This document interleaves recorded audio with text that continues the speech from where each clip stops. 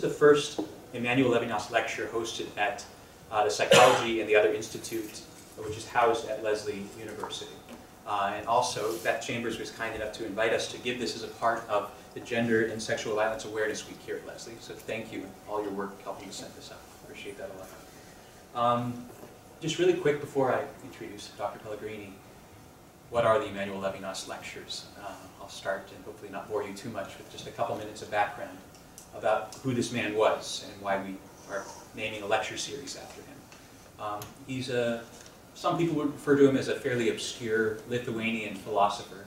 His life spanned for most of the 20th century, and he lost the majority of his family in the Holocaust.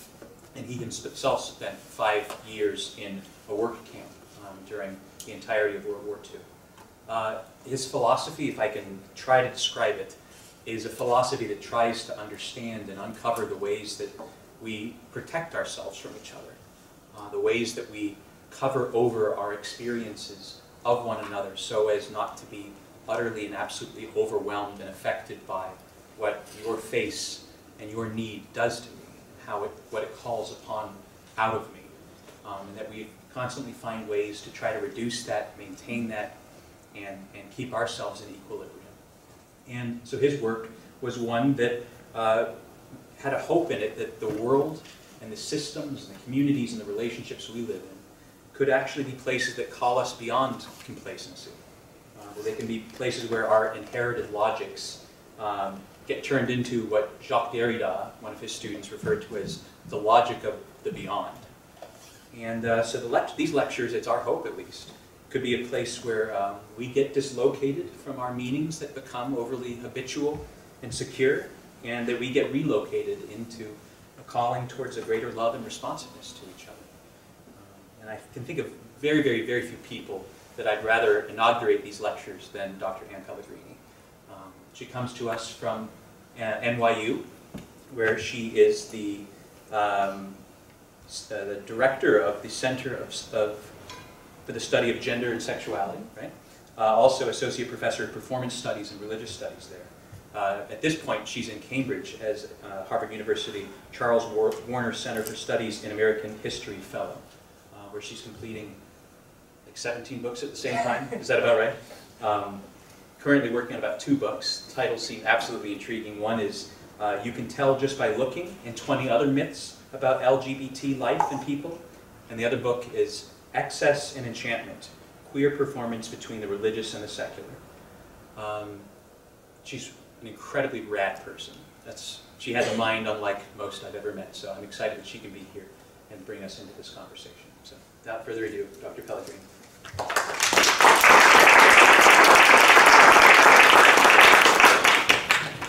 Thank you, Dave, for that incredibly generous introduction. And I'm so grateful to be here this evening. My huge appreciation to David Goodman for the invitation to speak to you, to Beth Chambers for inviting me to take part in this week's important series of events to call attention to violence and its prevention. And some of what I have to say this evening may seem counterintuitive to the project or to the hope of actually preventing violence. So to anticipate and cut to my chase, among other things, I'll be suggesting the limits of appeals to tolerance as a way to lessen the social divisions that so often erupt into outright violence. And I'll also be proposing the need for more conflict, not less. But I get ahead of myself and my argument, so let's back up and start over from the top, and points afterwards for anyone who knows what movie I just quoted. Okay. No Judy Garland fans, clearly. Maybe I should close my computer and go home now. I'm having a hissy homosexual fit. Okay. All right. In her now classic 1981 essay, The Uses of Anger, lesbian feminist poet and essayist Audre Lorde calls out guilt, and she's writing specifically about white feminist guilt.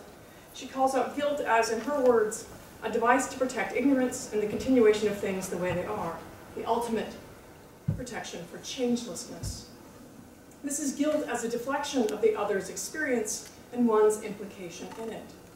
She goes on, over the course of this essay, to dare women of color to upset the feminist fantasy of unity without difference or difference of opinion by urging women of color to name and speak their anger aloud, and by challenging white feminists to hear it, to hear this anger without getting defensive. without, to go back to Levinas, turning their face away. Lord writes, "The angers between women will not kill us if we can anticipate them with precision, if we listen to the content of what is said with at least as much intensity as we defend ourselves against the manner of saying. When we turn from anger, we turn from insight, saying we will accept only designs already known, deadly, and safely familiar." Lord's charge to make productive political, and I'd add psychic, use of anger was and remains a radical act.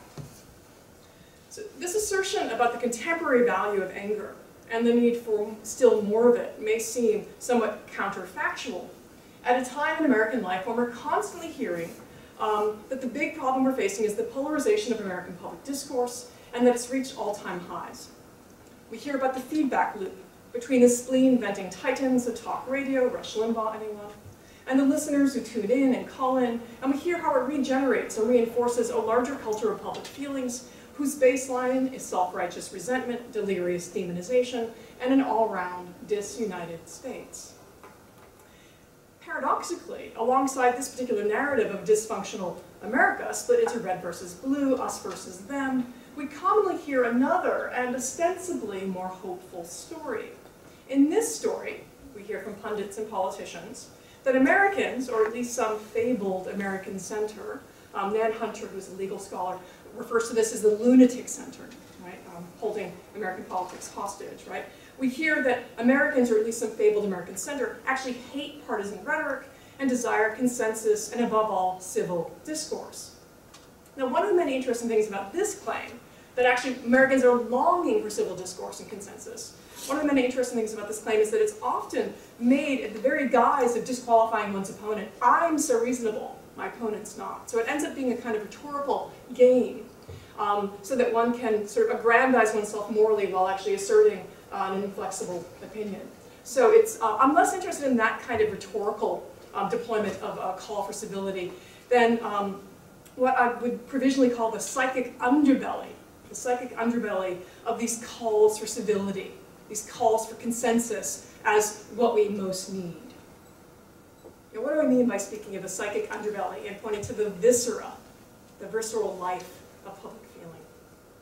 The call for civility and consensus can sometimes, not always, but pretty frequently, right? The call for civility and consensus can sometimes actually cover up and continue long-standing power imbalances and social inequalities. This is because calls for civility are frequently yoked to the notion that in political life and in other spheres of human relating to, no one's feelings should ever be hurt. This is certainly a fantasy where the schoolyard and family dinner table are concerned, not to mention romantic life. We all had a nice Valentine's Day. But it's a fantasy about the conduct of political life, and especially it's a fantasy about how we disagree with each other over morally charged issues, and what such disagreement feels like. The dream of consensus, above all, may actually block possibilities for vibrant and truly inclusive democratic life. It could also block our possibilities to see each other's face in anger, in hurt, in rage, in anxiety, in ugliness, in paranoia, in suspicion. We can't just look at the face when it's pretty. So much depends on what we're consenting to, and who is or is not part of that we, of the faces we will recognize in public and in private too. What if we risk getting angry with each other, risk exposing and expressing our ugly feelings of anxiety, suspicion, even hate, risk making others uncomfortable and being made so in turn? What might incivility and ugly feelings tell us about democracy and its discontents, with all due thanks and apologies to Freud?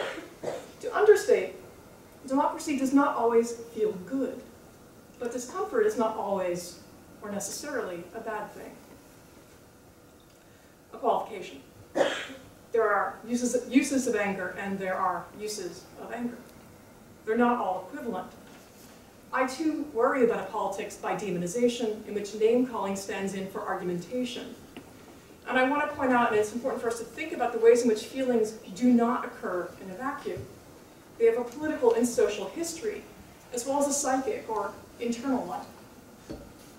But this does not mean that my feelings are my feelings alone and emanate from me as some sort of private property and are immune to critique or analysis. I want to push us to think together about feelings, what we could also call affects or emotions, as events or electric currents that flow between people, are shared, are shareable. I want to come back later to this idea about the transmission or shareability of affect and why this can help us think about violence differently.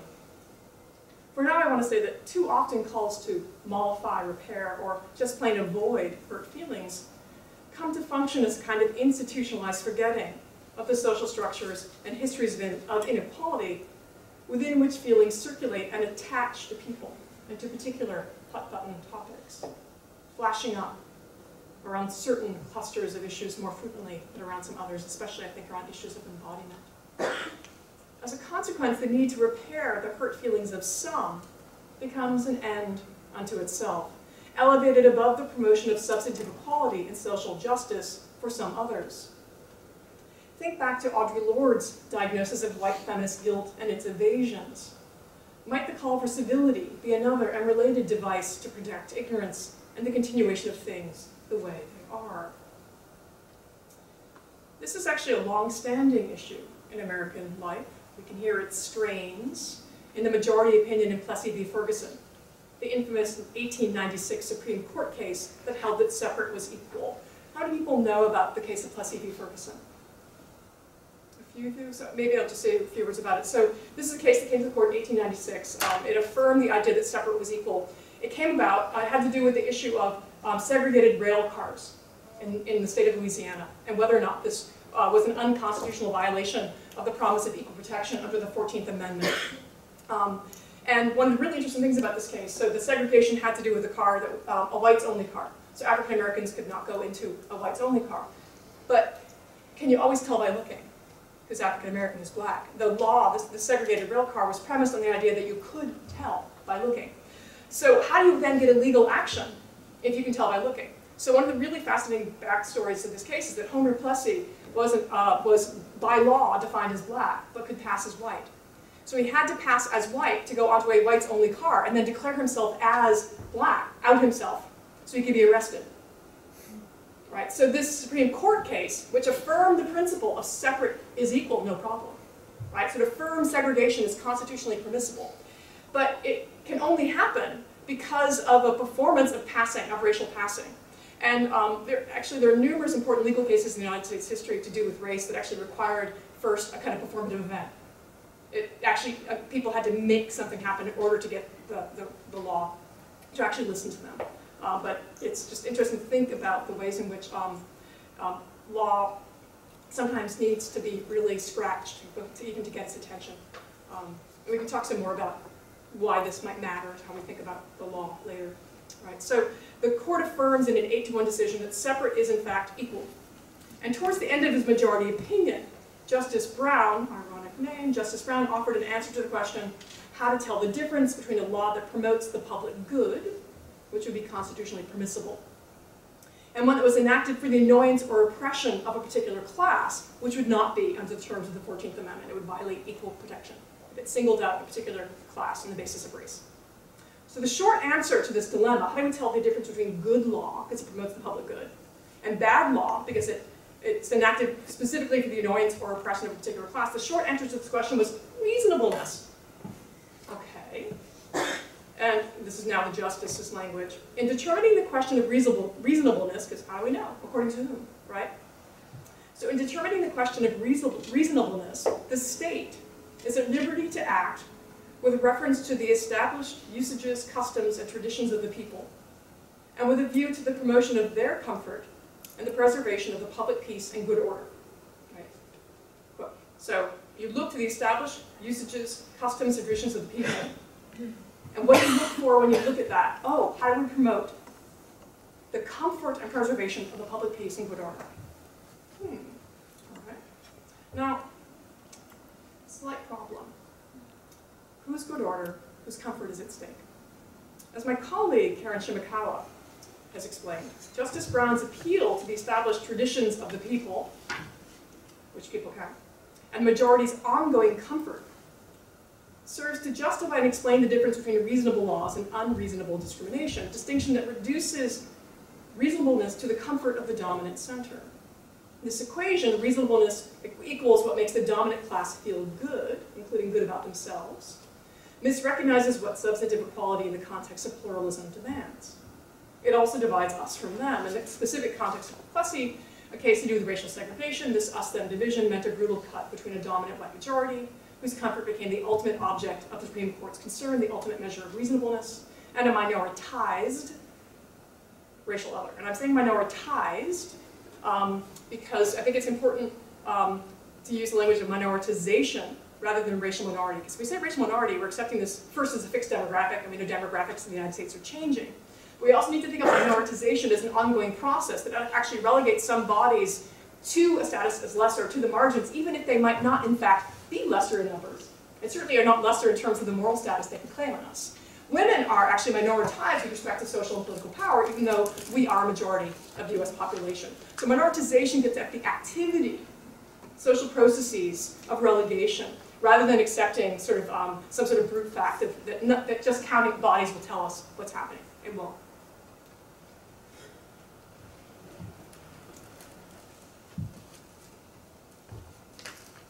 Now, in sharp contrast to this result, right, in which the comfort of the majority is elevated against substantive equality for everyone else, right? My colleague Karen Shimakawa has called for a proliferation of comforts. Right? I love the difficulty even of saying that, a proliferation of comforts. It's awkward English, and I think that's really important sometimes to go with awkward locutions. It points out the strangeness of actually what we're already living with. Right? So the strangeness of the language actually points to the strangeness of the now. It defamiliarizes our present. So how might we cultivate the capacity, individually and collectively, to proliferate comforts, which actually means to bear the discomforting presence of difference in the world we share with others? Because if you proliferate comforts, this actually means you're also proliferating discomforts. The legal logic, if not the social practice, is separate but equal, would at last be overturned in Brown v. Board of Education in 1954. Right, so the court there, that also a case to do, here a case to do with segregated schools, right? But the demand, and a demand that has the force of a shared cultural logic, that the feelings of the majority and the preservation of their established traditions must be protected and comforted, persists in ways that are deeply disabling for democracy and social justice for all. And even, and this is very interesting, if you read the decision of Brown v. Board of Education, even Brown's laudable concerns with African American children's, and I'll quote from the decision, Brown, among other things, was concerned with African American children's, quote, feeling of inferiority as to their status in the community that may affect their hearts and minds in a way unlikely ever to be undone, right? So among other things, they saw that one of the substantive effects of segregated schools was to instill in African American children a sense of their inferiority, and that this was actually one of the inequality effects. And that's an important observation.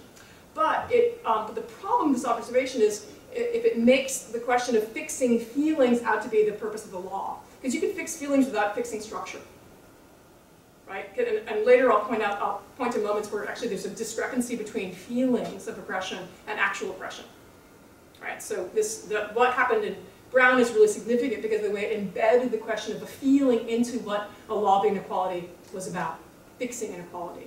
And this confusion of feelings with substantive equality, again, I think is deeply problematic. Contemporary calls for civility, as well as the public feeling culture that converts such calls into a universal moral imperative, are haunted by these decidedly uncivil wars over race, national belonging, and the lived meaning of what it is to share space with each other and bump up against people different from ourselves. Let me offer a more recent and very bumpy example.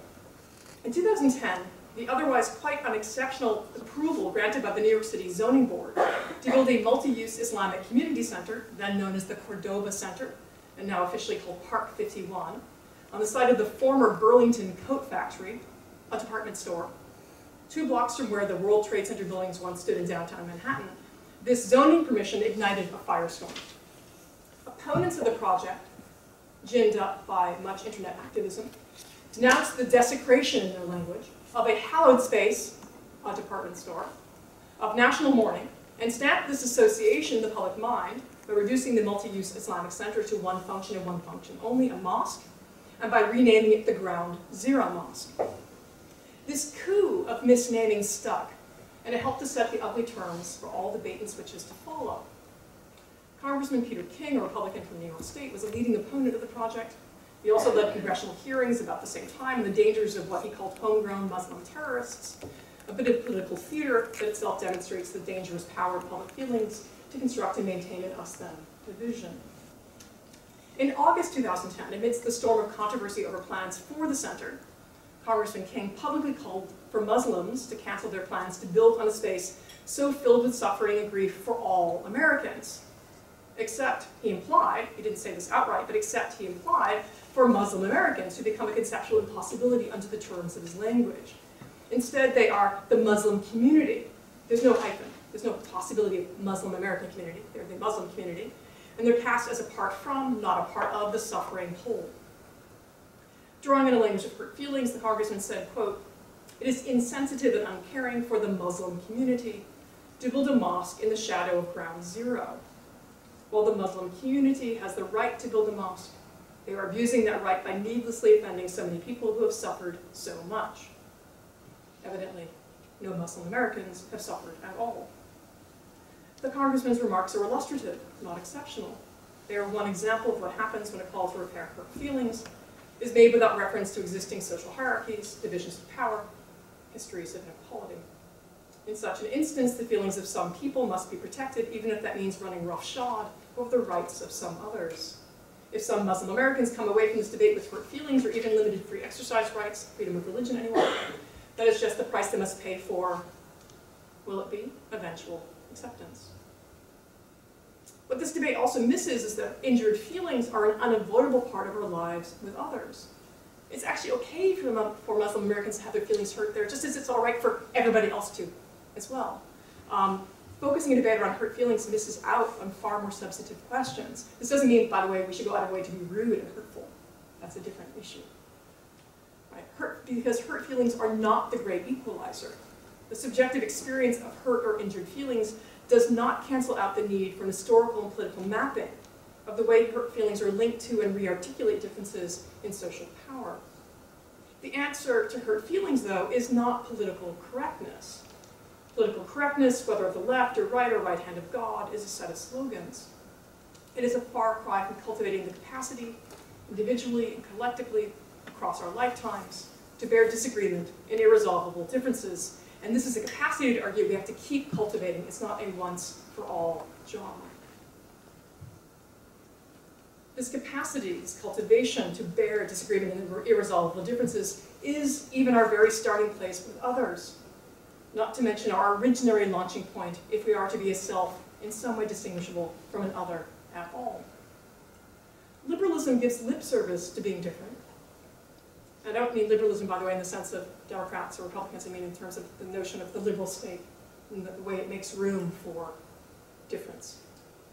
Liberalism gives lip service to being different, but in a secular version of love the sinner, hate the sin. Too often difference is admitted into public life on the condition that it appear as more of the same. As in, I'm okay, you're okay, but could your way keep out of my way? Another term for this structure of feeling is tolerance. It may even be the US national feeling. Feelings, nothing more than feelings. Sing along. Pretty much everybody is on board with tolerance across the political spectrum. Even the Southern Poverty Law Center, the group probably most responsible for bringing hate groups like the Ku Klux Klan to justice, advises us to, in their words, teach tolerance as a way to fight hateful violence. So, what's wrong with tolerance? Who could object to it? I kind of have some problems with tolerance. And this is an issue Janet Jacobson and I discuss at length in our book, Love the Sin, Sexual Regulation and the Limits of Religious Tolerance. Our argument there in brief is that although American common sense valorizes tolerance as a response to violence and social division, in actual practice, tolerance works to affirm social hierarchies by establishing an us-them relationship between a dominant center and those on the margins. This structure, in which a dominant majority grants rights of sufferance or no to its various margins, is in many ways a secular version of religious toleration, in which an established church allows dissenters the right to worship without fear of persecution, but withholds from them equivalent public or civic rights and privileges. There's actually nothing surprising in this. The history of tolerance in the United States is inseparable from the history of religion. concepts of religious tolerance were developed in Europe in response to the so-called wars of religion that were sparked by the Protestant Reformation. The American principles of religious freedom enshrined in the First Amendment, enshrined before even perhaps the better-known First Amendment freedom of speech. These American principles of religious freedom were supposed to overcome these limits of toleration with an established church at the center, giving some goodies to the margins but not full, right? They're supposed to overcome these limits of toleration by providing for the equal treatment of different faiths. It did so because these two linked clauses under the First Amendment religious freedom were following. There is no established church, and all religions are free to practice as they please, stress on practice. And in actual practice, however, these twin promises of religious freedom have run up against two conflicting notions of American national identity. The first is that this is a nation of religious freedom, including the freedom not to be religious at all. But the second is that this is a basically Christian nation, highest occasional invocations of Judeo-Christian notwithstanding. Judeo-Christian is a term that dates back. It's a 20th century term that in part was a response to anti-Semitism, but it does not, in fact, describe the reality of the embeddedness of Christian values, of specific Christian ideas in U.S. national life. Professions of tolerance mixed with stern moral judgment are a routine feature of political life in the United States. When President George W. Bush finally came out, no, not in that way, when he finally came out in February 2004, in favor, he thought it was like newsflash, right? When he finally came out in February 2004, in favor of a federal constitutional amendment to ban same-sex marriage, a move that would create a permanent constitutional underclass. This was extraordinary. It would be the first time that the Constitution was amended to actually make a group an outgroup. The Constitution has been amended historically to bring outgroups in, never to produce an outgroup, unless you want to think of bootleggers, the group that was produced as such under Prohibition. That's an interesting question. I've been promised a martini after this talk, so I have an investment in that answer. Right, so when he comes out in February, not 2004, in favor of a constitutional amendment to ban same-sex marriage, which would create a permanent constitutional underclass, he nonetheless concludes his remarks, public address, right, with a call for, in his words, kindness and goodwill and decency. So you just called for making a group of your fellow citizens a constitutional underclass permanently, but let's conduct this debate with kindness and goodwill and decency. What are we to make of this political equation in which personal kindness and civility are traded for public justice? Is this a matter of hypocrisy, political rhetoric? It could, of course, be both of these things, but in our work together, Janet Jacobson and I are interested in the work tolerance performs for the dominant center, who are the real targets of the president's speech. President Bush was not speaking to LGBT people. They were not the targets of his address. He wasn't speaking to self-identified progressives. They were not the targets of his address. Right? Many political moderates, and some liberals too, are uncomfortable with same-sex marriage. But they're also uncomfortable with the idea of appearing intolerant, and even being intolerant, not just appearing, being intolerant of their gay friends and neighbors.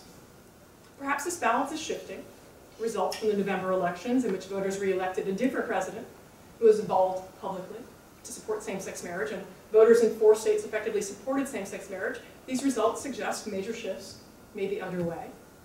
However, we know from polling that 1 out of 4 Americans is still opposed to any legal recognition of same-sex couples.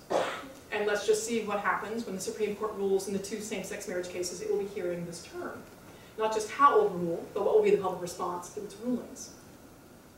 One of these cases concerns the Defense of Marriage Act, or DOMA, which defines marriage as the union of 1 man and 1 woman, and bans any federal recognition, actually 1 man and 1 woman at a time, right, because it doesn't allow divorce, right? Which is fake. I know that many congressmen are relieved of that, right? So it defines marriage as the union of 1 man and 1 woman and bans any federal recognition of same-sex marriage. DOMA passed in 1996 with large bipartisan majorities in both the House and Senate, and it was signed into law by President Bill Clinton, a Democrat. Right? So at last, here was an issue in which Democrats and Republicans could unite. It was the need to defend marriage. But defended against what or whom? Can a parade of well-dressed same-sex couples walking up the aisle, or through their local marriage registry, really end Western civilization as we know it? And if so, would the gays please hurry up and do so before tax day on April 15th? Right? And you know, one of the really extraordinary things about this, the fear of what gay marriage will do to Western civilization. And these are not, this fear is not one I'm making up. I'm sure you've all heard versions of it. You heard Rick Santorum, the former Republican hopeful for the presidency, speaking in Washington State in advance of that state's referendum in November, worrying about the disintegration that gay marriage would cause to our nation. The voters of the state of Washington did not listen to Rick Santorum. They voted to hold same-sex marriage there and bring on the disintegration, right? But it's really interesting.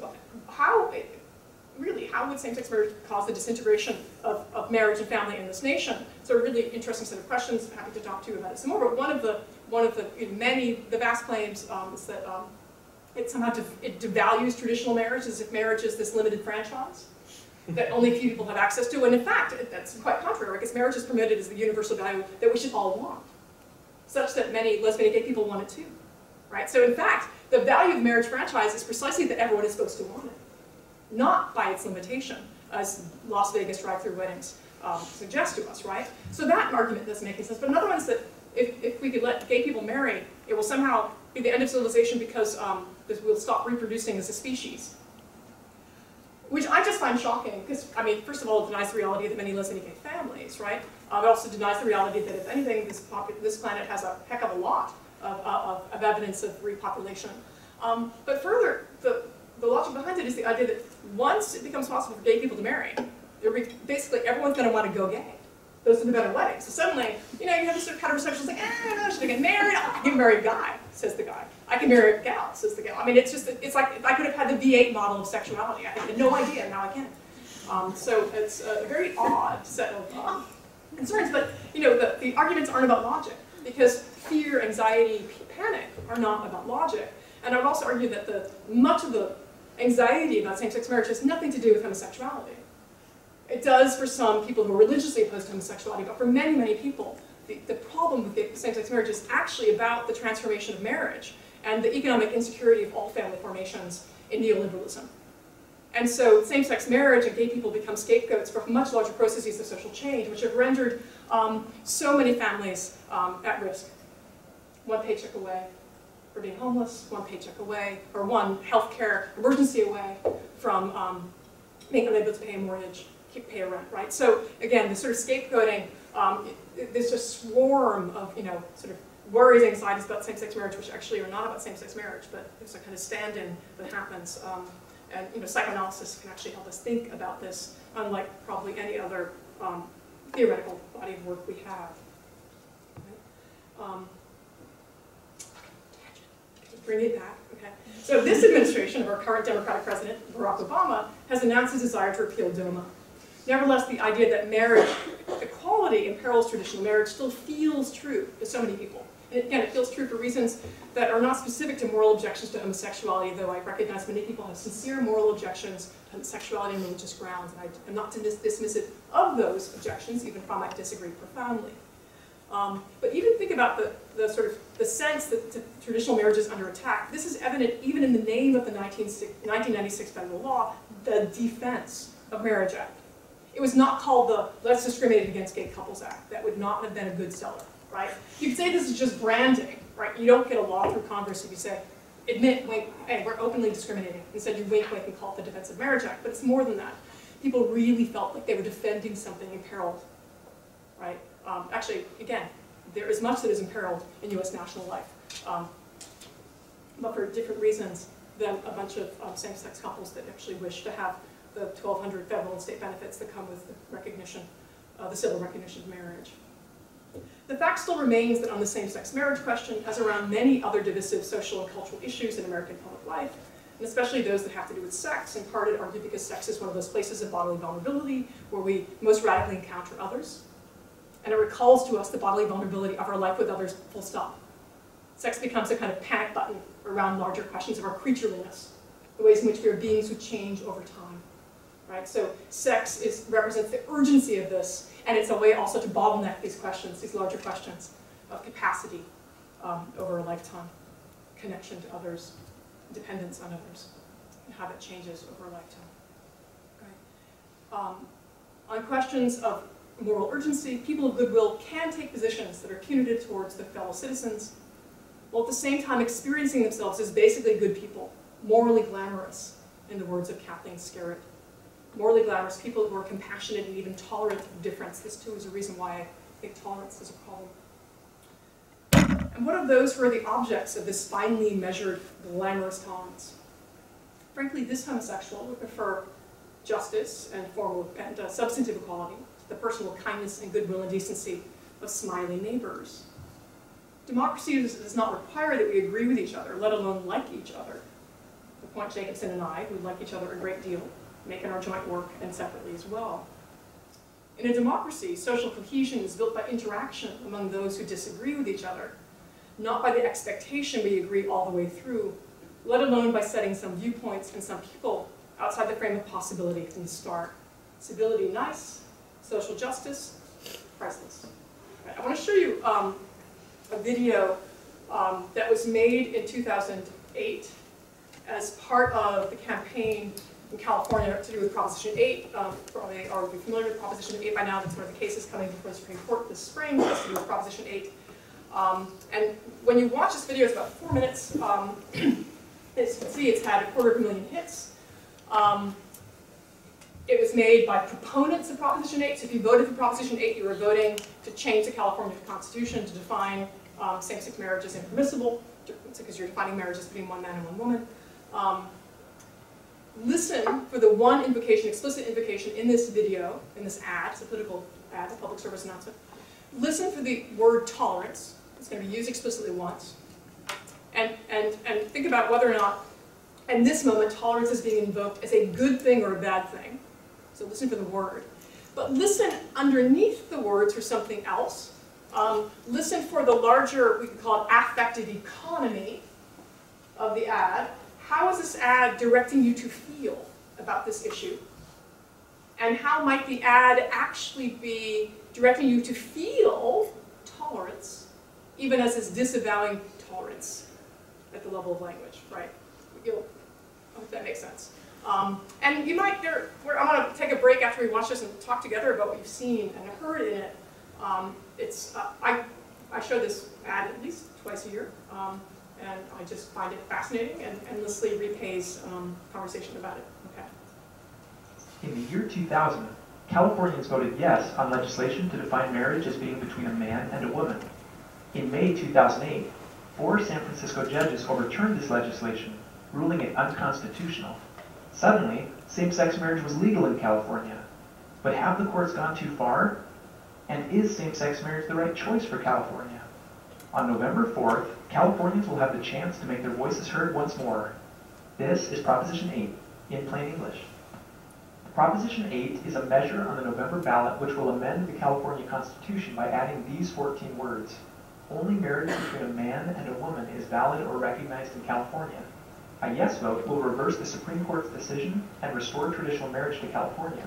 A no vote will affirm the Supreme Court's decision and allow same-sex marriage to continue in California. As with most political issues, there are strong feelings on both sides. Those in favor of the amendment argue that strong families are fundamental to society, and legalizing same-sex marriage could have harmful consequences.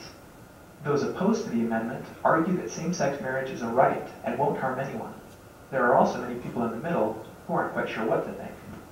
Meet Jan and Tom. Jan and Tom have 2 children and a dog. They own a minivan. Tom mows his lawn on Saturday. Jan likes to cook. Jan and Tom live next door to Dan and Michael, a same-sex couple. Jan and Tom have been good friends with Dan and Michael for years. When Jan and Tom were on vacation, Dan and Michael watched their dog. When Dan was sick, Jan brought him soup. When they first heard about Proposition 8, Tom and Jan felt torn. On the one hand, they believed in and wanted to teach their children traditional family values. On the other hand, they felt Dan and Michael should be treated fairly and equally, regardless of their lifestyle choice. Tom and Jan wondered, will same-sex marriage affect us and our children? They decided to find out. After a few minutes on the internet, Tom discovered Section 297 of the California Family Code. That's interesting, thought Tom as he read it. It appears that same-sex couples like Dan and Michael, who are in a domestic partnership, already have the same legal rights and privileges as married couples. If this isn't about rights and equality, then what is it about?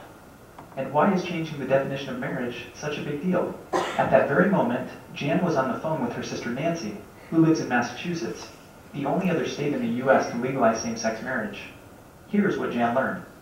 Fact. In 2004, Massachusetts legalized same-sex marriage. Fact. In 2006, a Massachusetts teacher read the story King and King to her second grade class, which tells the story of a prince marrying a prince. When parents objected, courts ruled that parents had no right to receive advance notice that their children will be taught about gay marriage, nor could they pull their children from class. Fact. In 2006, Catholic Charities ended its adoption work in Massachusetts after more than 100 years of service, because the state's anti-discrimination laws required adoption agencies to place children in same-sex homes. Tom was now starting to understand. Changing the definition of marriage was a big deal and could have some very serious consequences. Consequences that would affect not only their children, but also their community. If Proposition 8 were to fail, would their church be required to perform same-sex marriages? What would their children be taught in school? Could anti-discrimination laws force citizens to compromise their values and beliefs in the name of tolerance? Was same-sex marriage really the right choice for California? Tom and Jan decided there was far too much at stake to leave these questions to chance. Tom and Jan are still good friends with Dan and Michael. In fact, they're having a barbecue together right now. You see, being a good neighbor is important, but Tom and Jan have come to an important realization. They can respect Dan and Michael's lifestyle choice without affirming and embracing their lifestyle. Tom and Jan will be voting yes this November on Proposition 8, and we hope you'll do the same. For more information, please visit whatisprop8.com.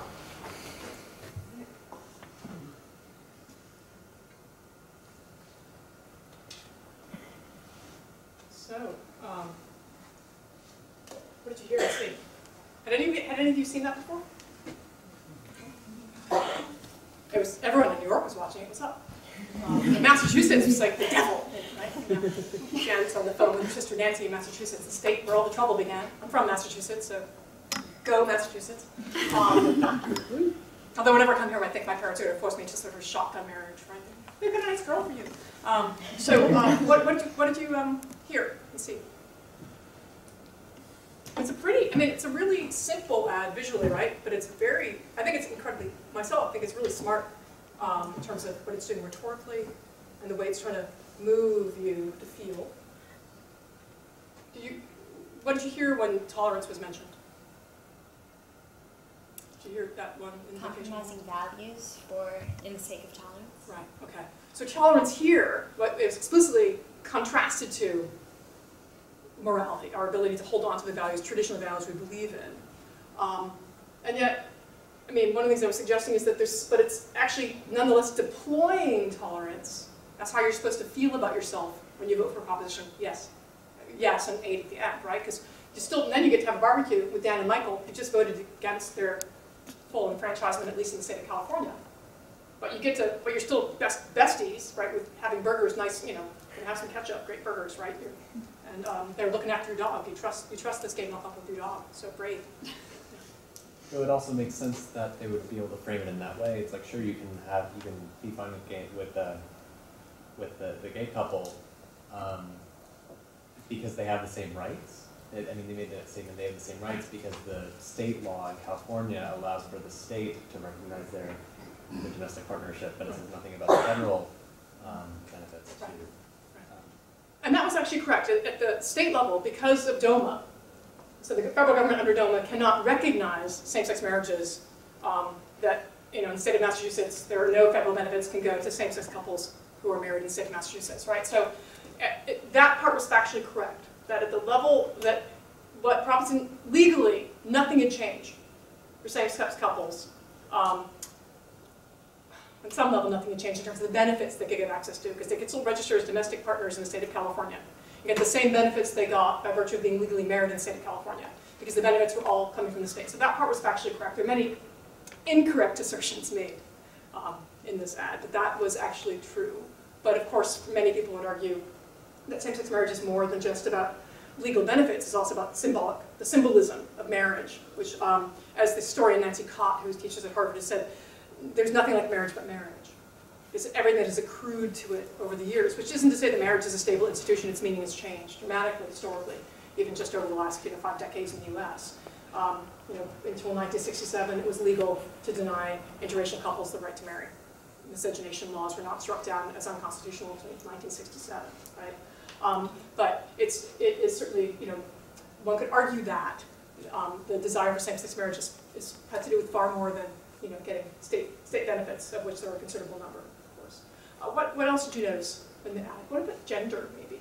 Yes. Oh, I was just gonna say with tolerance, they said like anti-discrimination groups, something, something, something in the name of tolerance, and it just sounded like anti-discrimination groups were a bad thing in general. Yeah. So it was just interesting. Yeah, good pick up on the ears there. So they're positioning anti-discrimination laws as one that would trump the traditional values, the moral values, actually, of individual families and what they decide is right to teach their children in the name of tolerance, right? These anti-discrimination laws will force us to compromise our values in the name of tolerance. And one of the really interesting things about that, and it's wonderful that you heard that, part of the background for this particular ad and the way it works is that the social conservatives have been very successful since the 1990s at reconstructing, telling a story about the LGBT rights movement as a movement for special rights. Have people heard this language of special rights? So the claim is that when LGBT people say, we need protection from discrimination, right? We need a law that protects us from discrimination in work and housing and financial institutions, so basically we need to be equal before the law. Conservatives have managed to reframe this as a claiming of special rights. And this language of special rights, which was initially developed to describe lesbian and gay calls for equality, and then LGBT calls for equality, has actually started to drift a little bit. So it's sometimes also used to describe African American civil rights, and especially affirmative action as a special rights, right? Who are these special people to get special rights? It's a really interesting recasting. So suddenly, a history of structural discrimination around race, a history of structural discrimination around sexuality, around gender, in the case of transgender people, is, well, they're asking for special things. And so who in here is just the ordinary guy who's at risk of having his rights taken away, right? So it reconstructs who's the victim, or who is at risk of repression and discrimination. And the other fascinating thing about the success of the language of special rights is the following. In 2011, there was a national survey of attitudes towards discrimination against LGBT people. So not the question of same-sex marriage. This poll was not about same-sex marriage. And in this poll, 73% of the adults polled, all voting age and above, were in favor of laws banning discrimination in the workplace on the basis of sexuality or gender identity. So they're in favor of laws that would bar discrimination against LGBT people just on the basis of who they were. So you think, wow, 73%. That's actually amazing. And the other interesting thing about the survey is that people were against discrimination, this large, large majority, even in cases where a significant number of the same people against discrimination were also opposed morally to homosexuality. So they asked additional questions of the people. So you had people against homosexuality morally, but they still thought it was unfair and wrong to discriminate. Again, that's actually amazing. I mean, these are the kinds of fine distinctions that are necessary to our life with others, that I can disagree morally, but still think that as a matter of fairness, you should have the right to be and act as who you are, okay? Now here's where it gets really complicated. In this same poll, again, 73% of people say you shouldn't be able to discriminate against LGBT people. 90% of people, so an even larger percentage who thought that LGBT discrimination was wrong, right? 90% of people polled thought that the law already said it was illegal to discriminate on that basis. So 90% of the people polled thought there was already a law in the books that protected LGBT people from discrimination at the federal level. There is not. Right? There have been attempts to pass such a law since the 1970s that has stalled. Right? There's a law pending still in Congress called ENDA, Employment Non-Discrimination Act. But it's extraordinary. So 90% of you could extrapolate, so 90%, a large share of Americans believe that it's already legal at the federal level to discriminate against LGBT people. If you believe that, then it's much easier to believe that when LGBT people ask for equal rights, we must be asking for something special because we already have equal rights. Right? So this false notion of the kinds of legal protections already afforded on the basis of sexuality and gender identity helps contribute to a willingness to believe, again, that these folks are asking for something special. So I'm now on the outs. My values are under attack. I'm at risk of losing something. Right? This is really crucial because it helps to explain this other very fascinating phenomenon that's been going on in U.S. public life, where you hear many U.S. evangelicals, and some Catholics too, over the last 2 decades. It started with the evangelicals, right? You hear many US evangelicals are claiming that they are under attack and marginalized by a dominant secular culture. Think about the claims about the war on Christmas, for example, right? And this sense of being under attack, and that one's dearest held values are at risk of being dissipated by dangerous difference. And that's one of the things we actually saw just now in that video.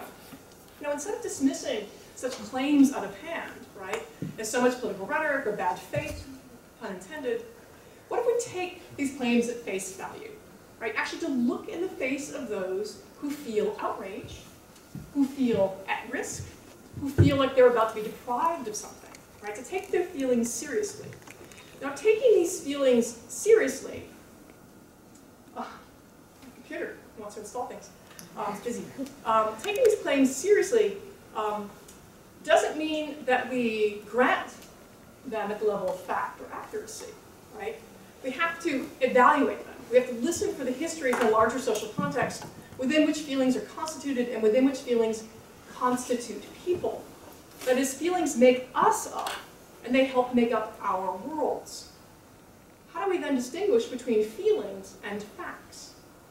So here's another distinction to keep in mind. It's a crucial one. Is a distinction between being minoritized, which I talked about earlier, right?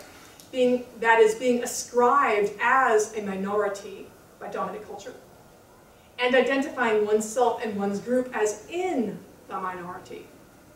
The same feeling structure can work and be put to work in different ways. I can feel minoritized. I can feel like I'm in the minority. But let's do some more parsing of these feelings. Think again of my earlier point about the multiple uses of anger. In the end, what or how we feel as individuals matters less than how feelings get taken up and plugged into social relations, plugging us in along the way, along the currents of politicized feeling. Now, what an individual or a group feels does matter deeply to them and should not be discounted, but different degrees of accuracy obtain. We have to develop an ability to sort through the accuracy of any feelings claims on our moral attention. So let me try to bring this point home in plainer language. Not so many Christians, to a large degree evangelicals, but some Catholics, as I mentioned as well, believe they are the most persecuted group in America. It may seem astonishing. After all, Christians are by far the religious majority in the United States. But the individuals and organizations making this claim have a long list of complaints that include judicial decisions banning prayer in public schools and the legalization of abortion and homosexual sodomy. That in quotes. Not surprisingly, the primary perpetrators of these injuries are named as feminists, homosexuals, secularists, and those activist judges who take their sides in court. And they're only activist judges if they take the wrong side. Right? To many Americans, this argument about persecuted Christians sounds self-serving. Nevertheless, the people who make these claims, we are the most persecuted group of all, really do feel aggrieved. What can these arguments, what can these feelings of grievance tell us about social division and discrimination at the gut level, beneath consciousness? The terms of this dispute show that the line between fair and unfair, just and unjust, equality and discrimination is not as neat and clean as it may first appear. Think back also to the statistic: 90% of people in this poll thought that LGBT people were already protected from discrimination at the federal level. Right? Both Christian conservatives and LGBT people say they experience discrimination in this example. Both groups sincerely believe this to be true. Both groups even produce evidence to prove their claims. But there is a crucial difference here. Christians are neither a minority, nor are they persecuted in the US as a group, that is, as Christians. LGBT people, on the other hand, are both a minority group and are frequently victims of discrimination. This can be complicated. It is possible that an individual heterosexual or a white person, a Christian, can be discriminated against for his or her sexual orientation, race, or religious belief or practice. And they have recourse under the law to address that discrimination. But anti-discrimination laws are written to protect minoritized groups.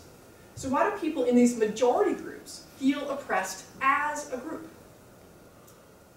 And here's speculation as to why.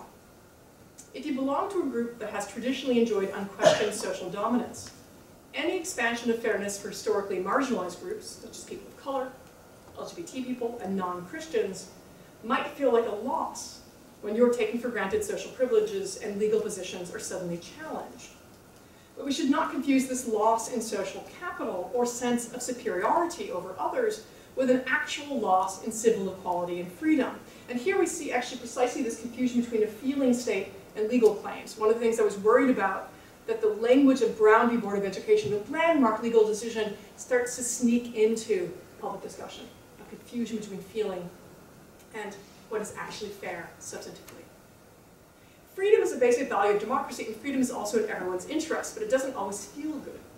The kind of freedom and moral engagement I'm arguing for this evening would also make room for expressions of hatred, expressions at the level of speech, expressions at the level of affect, not expressions at the level of the fist. So I'm talking about a freedom to hate affectively. What about public space for people who conscientiously or even stupidly object to homosexuality? Does democracy and moral engagement require this? Yes, it would. But under the constitutional promise of equal protection due process, this is the 14th Amendment, and under the First Amendment promises of religious freedom, homophobia, so much of which is driven by religious beliefs, could have no legislative result. You cannot enshrine a particular religious belief in the law as the secular laws. This does not amount to asking us to tolerate the views of the intolerant.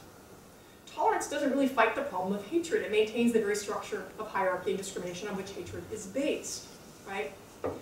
I mean, tolerance is often talked about, well, we just have to let everything go. That's actually no, because it means we can't make actually moral distinctions any longer. We get to make moral distinctions, but that doesn't mean we don't allow people freedom to make different kinds of moral distinctions, so long as this does not actually mean bodily injury. Democracy doesn't require each of us to truly accept everyone else. It requires that we grant everyone else their rights and freedoms. One of the reasons it's often hard for people to respond positively to diversity and to recognize other people's freedoms is because we conflate total acceptance with basic rights. But we don't have to agree with everyone. We don't even have to like everyone.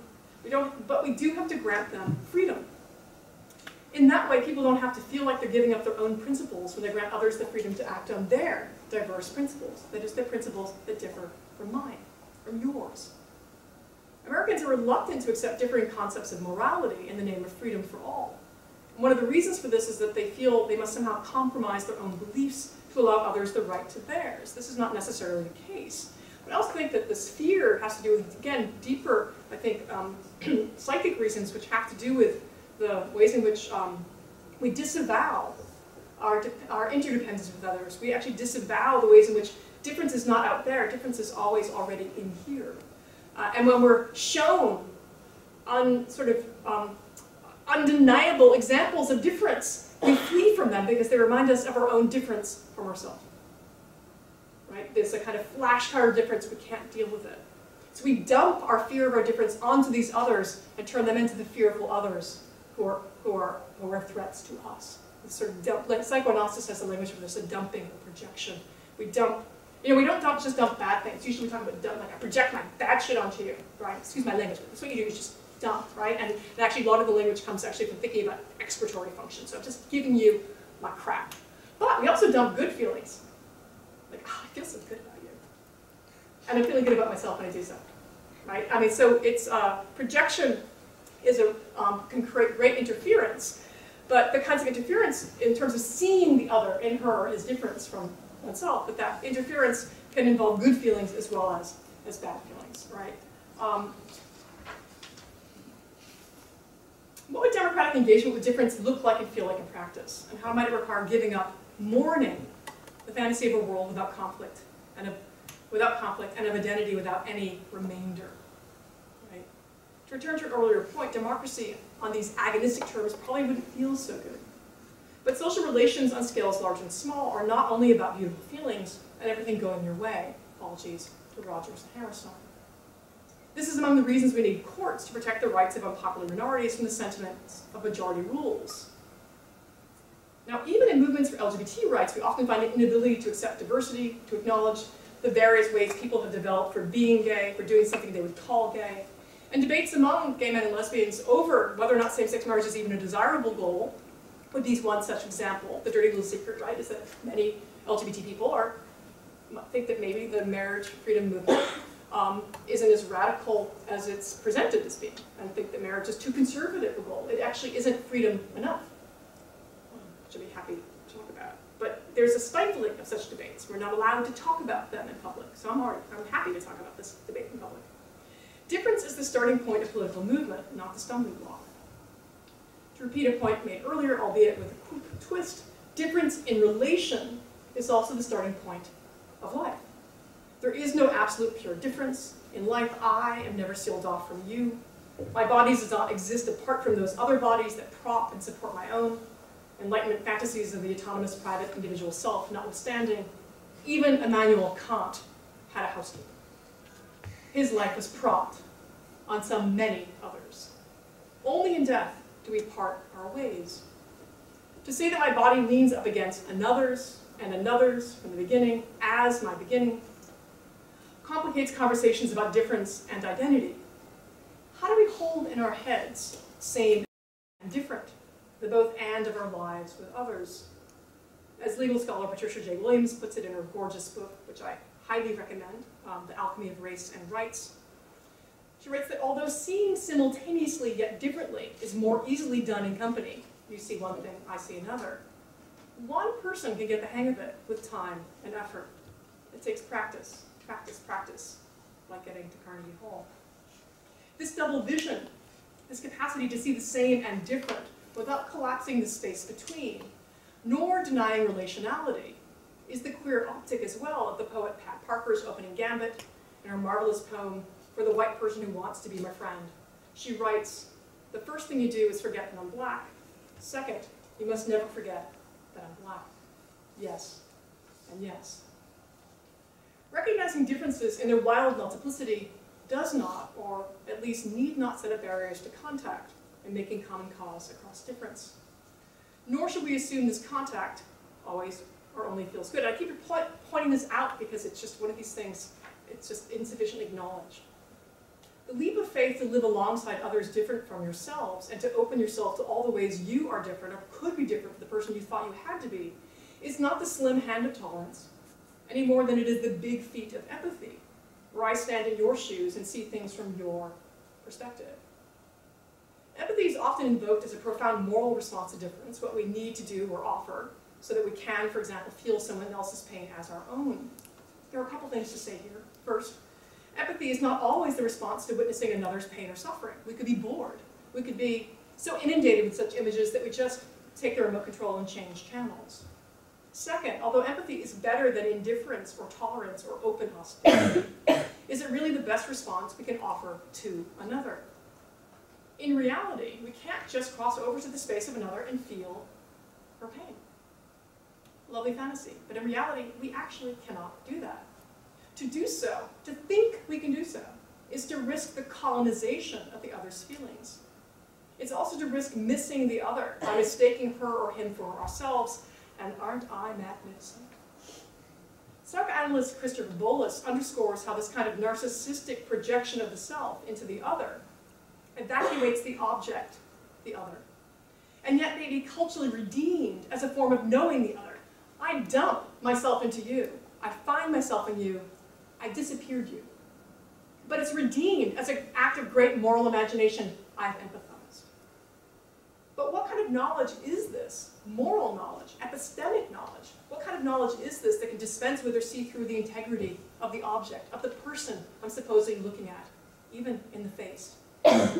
In Bolus's bracing words, quote, projection as evacuation is only possible if the integrity of the object, the person with whom I'm engaged, is of no interest to the self, in which case any object will do as, very redolent terms, a psychic toilet. He really means it when he says evacuation. As against this way of seeing, or rather not seeing, the object other, Bolus offers a theory of what he calls perceptive identification, which is based on the self's ability to perceive the object as a thing in itself, separate from me, yet connected in some, perhaps ultimately mysterious way. Not always mysterious, but maybe irreducible. We can't always know it fully. If the self can do this, if it can perceive the object as this thing in itself, it then can enjoy the object's qualities and be nurtured by the integrity of the object. I can let it contact me in surprising ways. Perceptive identification is the ground, Bolus says, for a wider range and greater depth of intimacy with the object as other, By perceiving the object's features, its otherness, the object is loved for itself, not for oneself. And importantly, an object's integrity is not the same thing as unity. This is a recognition, again, of the ways in which we are always split from the start, filled with differences we can't quite accommodate, but this is the multitude of our psychic life. Bowles is here thinking with another important figure in the history of psychoanalysis, Donald Winnicott, to flag the necessary otherness of the object, the way it both pre-exists and survives our encounter with it, even if we may act as if we invented it on the spot. Constantly we do so. But this as if is also important, even necessary. In Winnicott's language, it is an intermediate area of experiencing an enchanted play space within which the subject to be learns the difference and the ongoing overlap. I want to stress here the touch between self and the world of objects. And objects can be people and other animate creatures too. David and I were talking about dogs and cats last week. Turtles, why not turtles? This touch does not always feel good, for it reminds us again and again of the existence of an other within our reach, and yet beyond our ultimate grasp, a tensile point that gives the lie to destructive fantasies of control, homogeneity, and absolute autonomy. But this capacity to see and feel the objects as a thing in itself must be learned and practiced, and throughout a life, not once for all. There are no guarantees, just the necessary risk of living alongside others we can never fully know, and may never even like. But so what? Get it out and get it over with, get over it, so we can get on with the hard work of composing and recomposing and sharing the world. Thank you for sharing your time with me this evening.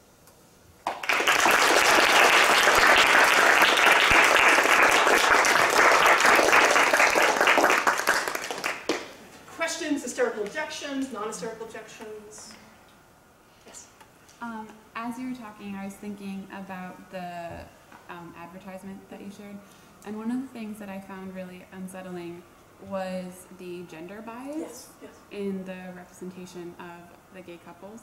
It was completely male gay couples. Lesbians did not exist in the imagination of the sound. Not at all. Why? So why do you have a thought about why that might be? Because even, I mean, it was all about man plus man when we were talking about same-sex marriage. It's the Dan stick and Michael, figures right? or the two princes, Right. the King and illustrations king, right? of the couple that was imposing on the church that was adopting the boy. Right. It was just really interesting, and I don't have any theories around it, but it was kind of like a subtext gender bias within the prejudice. Right. And it's also, that's a great pickup, because it also, if you think about the couple, the heterosexual couple, are also Jan and Tom, right, are presented as pretty gender normative, right, in terms of what, we see Jan cooking, talking to her sister. I mean, there are all sorts of ways in which we have a very gender normative frame for this as well. So something about homosexuality, male homosexuality, disturbs this gender normative frame in a way that maybe lesbianism couldn't, right? Other thoughts about this? Because this is a very important thing to notice. In the back. Yeah, to kind of go on what Kat was saying, the fact that ad was looking at gender roles between a man and a woman very normally, the woman cooking, the man kind of doing the yard work. And on the other hand, you have these very normal-looking Jen and Tom. The way that I'm thinking about it is perhaps that why the lesbian concept was included is the fact that perhaps we, as in America, see as the lesbian as a more sexually desirable object than we would be as a homosexuality between two males. We see that in a very shocking nature. It disturbs us. Not in the same way that a lesbian couple would. I mean, this is a very twisted American ideal. We fantasize about lesbians, but totally. I fantasize about lesbians, yeah. Yeah. But we totally abhor, the male-male encounter. So on one side, it was kind of getting to the heart of these regular couple, and on the other hand, it was just like, now I got you. Now let me discuss it. So. I mean, the paradox is that there's a whole genre of pornography aimed at heterosexual men that features two women getting it on. But it's both, but it's foreplay, right? Because it's not real sex, because there's always a man that has to come into the scene to complete it. Whether actually bringing in a male actor into the scene, the pornographic scene, or the man who's at home watching it, right, is completing it himself, right? So lesbian sex is here, often features as a pornographic fantasy for heterosexual male pleasure. So there's not a sexual autonomy granted to lesbians as such. So they can't, in some sense, they can't be scary in the same way. But it's actually a larger problem to do with female sexuality. Women are not actually given the same sort of agency had to do with the same kind of agency over their sexuality as men are presumed to have. So, I mean, you could even just say, so put it this way, schematically, as long as a woman is willing to sleep with one man, she can't even be a lesbian, right? She might not even get to be bisexual. I mean, her self-identification as lesbian or bisexual is disqualified by the fact she makes herself sexually available to one man, because it is men who determine her sexual subjectivity. She's an object to be desired, not someone who gets to actually define herself and desire in her own right. And so, I mean, this has an impact, on, I think, on all those who get identified as women, right? It's not just about those who identify as or are identified as women, as lesbians. So this ad cannot imagine lesbians because they are not, in that sense, they wouldn't be disruptive enough to the gender normative economy. Because for all we know, when Tom's out doing yard work, he's actually, downloading lesbian porn. Right? That would be utterly gender normative, right, for male heterosexuality. I'm not saying that all male heterosexuals do this, but it's part of it. It would not be considered at all disruptive of the structure of heterosexual male desire to do that. And one of their main arguments was that the gay couple couldn't be part of traditional family values and raise a child, whereas maybe it could be seen as two women could fulfill that role successfully. Mm-hmm. Yeah, perhaps because of the ways in which women get over-identified with maternalism, right, and nurturance. That's also possible. Yeah, so because it's also this cultural stereotype, which is not true. I hasten to add that somehow that homosexuals, especially homosexual men, are sexual predators, right? So the children are at risk from sexual molestation from gay men. This just is not true. We know this from any number of studies, right? It's just not true. Children are most at risk from family members or friends of families. So in fact, traditional families are the place where children are potentially most at risk. But the cultural stereotype of who's the scary, who's the scary man who's going to do something to your children, it's not a lesbian. Although just the open presence of a lesbian could, make some young girl decide she wants to grow up and be one, right? There's that, right? The scary role model. I'm doing my best to recruit. I'm not interested in, I want people to grow up and be, able to think critically. I think that's the scariest recruitment of them all, right? Just be able to grow up and think critically and outside the box. That's what queerness is. Okay. I'm not sure if I'm remembering this exactly right, but going back to what you were talking about before about sort of the personal relationship between this traditional nuclear family and gay neighbors, and it shows all their faces. And then when they move outside of that to the structures of society, whether it's what's happening in the second grade class or what happens in churches, it's all silhouetted, non-faced figures. And I mean, going back to Levinas, right? I mean, the face is what has the possibility of disturbing and interrupting, and in a very positive way, in that it calls me to ethical response. Whereas, all these things in terms of what could go wrong, we're all sort of this depersonalized, silhouetted abstraction of what might happen in the second grade class or in religious communities and such. It no longer has a link to that particular and the personal. And that's, according to Levinas, the very way that ethics breaks down, is when you turn it into a structural, societal, moral issue rather than your neighbor. That's fascinating because what you're pointing out, and that's so amazing. Because the ad, part of what this ad is doing, right, it wants to convince you, right, you can vote for Prop 8. Your best friends, right, it says they've talked about, there's a great friendship between these two families, right? You can vote for Proposition 8, so you're voting against your best friends. But you're still a good person, because you're standing up for your values, right? So what's really fascinating is that it's constructing this personal relation as one in which the faces are seen, right? Oh, we still like them as people. We don't have to support their lifestyle. We see them fully, but we're voting to discriminate against them. So it's the impersonal. I mean, it's really interesting, right? So that here, the face is a space of an ethics that can justify acting, I think, unethically. So it really, again, I think I don't know that these folks have not read Levinas, that's my hunch. But it's reversing the structure, because one of the things we've heard, it's said over and over again, that one of the ways that, that the law cannot legislate what is in the hearts and minds, right? This is frequently stated by courts, right? It is not for the law to change what's in the hearts and minds. That is actually what activists do. That's what we do in interpersonal encounters. So it is about what happens between neighbors. It's what happens with your office mate. It's what happens when you sit in a classroom next to each other in the dining hall, right? That's actually the space of ethical encounter where change starts. It doesn't end there, it starts, right? So this is telling a really different story about what kind of change. That's really interesting.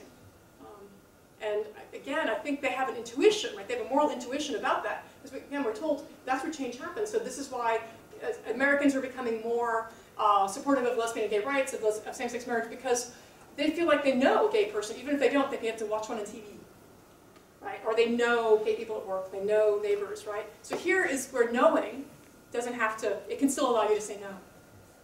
Very, very interesting. I think it's interesting, just going back to the ad, as interesting as what it said, the two families did together was what they didn't do. So I noticed that it was totally fine for the gay couple to watch the dog when they're on vacation. They didn't mention, you know, when Tom and Jan go on date. Right, no babysitting. They're not babysitting. And when someone, when one of a member of the gay couple was sick, someone came over to their house to visit them. They weren't coming over there. Right. And it was... yes, brought soup. Jan brought soup. Yeah, absolutely. Jan brought soup over there. So, I don't know, just the idea that...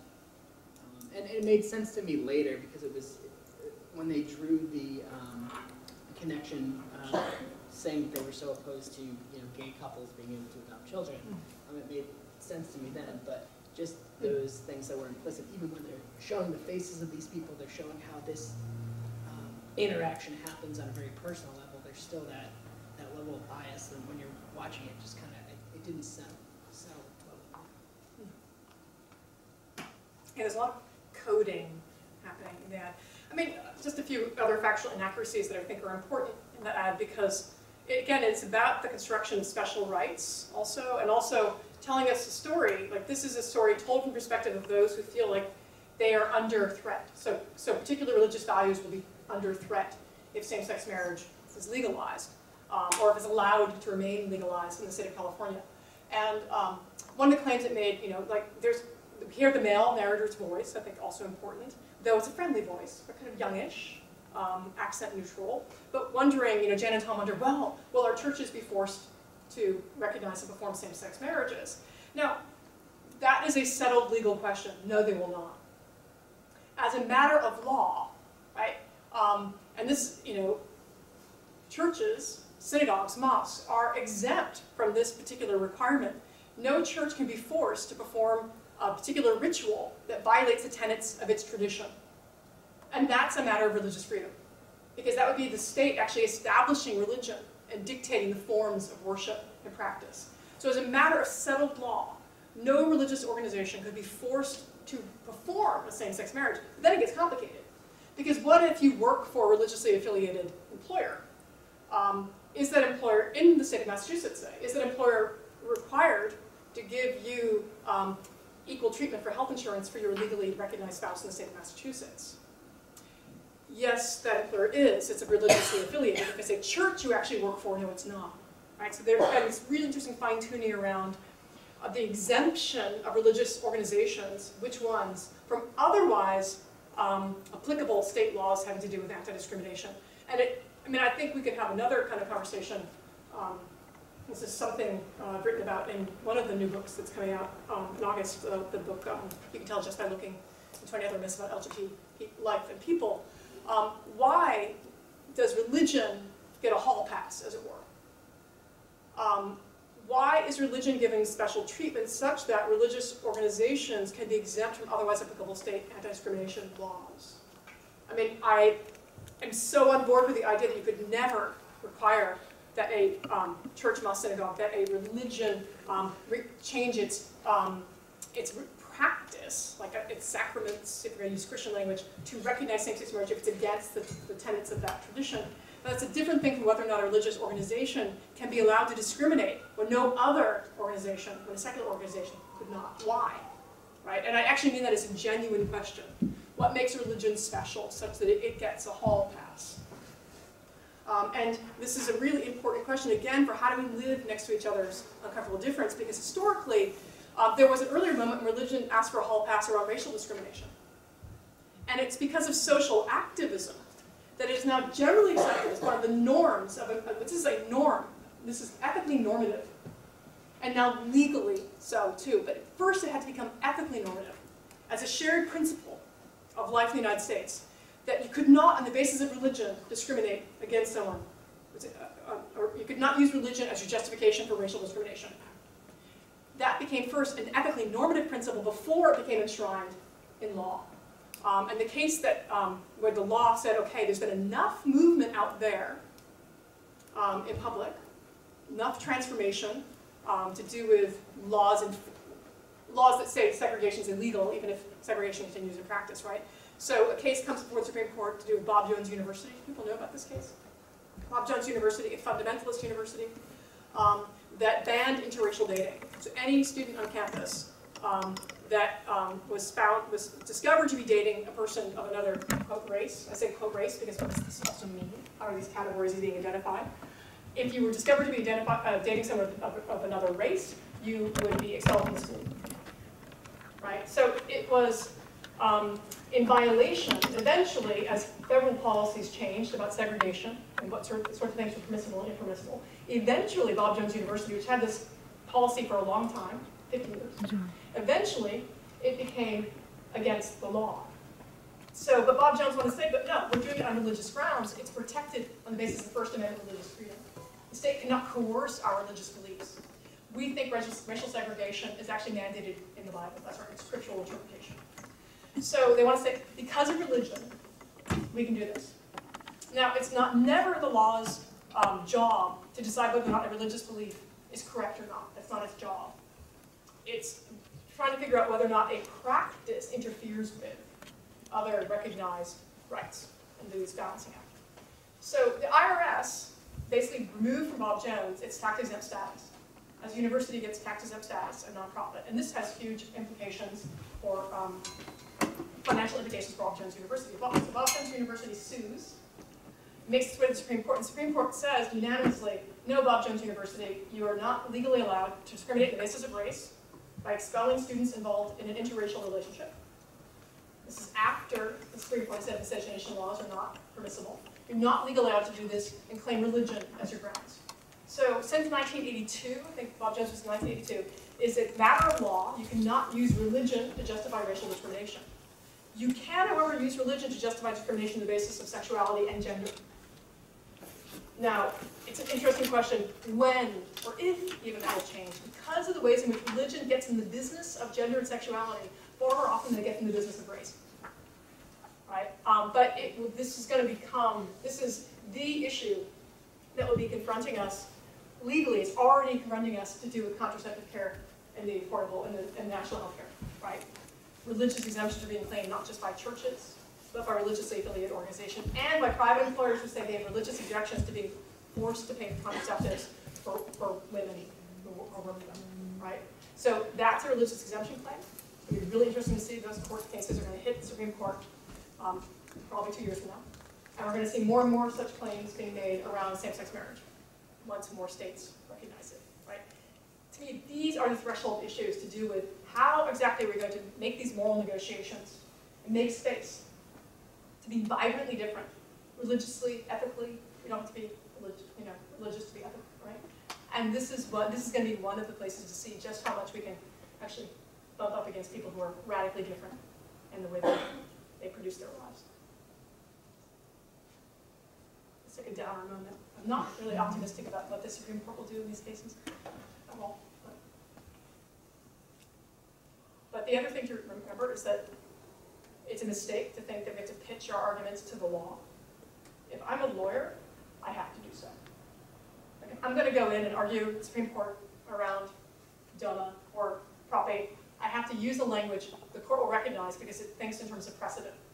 It wants to rule as narrowly as possible. It wants everything to line up with how it's developed legal principles in the past. So I have to make certain kinds of arguments that I might not even believe in, but I have to make an argument that they can hear, that's legible to law. But most of our arguments in public life aren't with the law. And it's a mistake to speak to the law. If we speak to the law, we actually get to speak in very narrow terms. It's better to speak to each other, even if we speak at high volume. Because that's the real rub of it, right? One of the mistakes, I think, of LGBT politics is there's been too much of a pitch to law in recent years. As if that will solve what are much bigger problems to do with making a case for the morality of homosexuality. Right? Religious exemptions in the keep appearing is a problem because that case has not yet been made. Using the language of rights has taken it out of the language of values. I think the language of values is much more important because that's about creating, I think, more space to actually disagree and survive our disagreement. People think disagreement will kill them. So, well, maybe this is my second life, right? What's the experience? But you have the experience where you're, oh my gosh, I disagree with sneaky crazy. Yeah, you survived it. It's like good practice surviving it every day. And then you learn you can survive it next time. That's what families are good for. They're good for many things, but that's one of the things families are good for. Classrooms too, a very good day. Good disagreement. Excellent.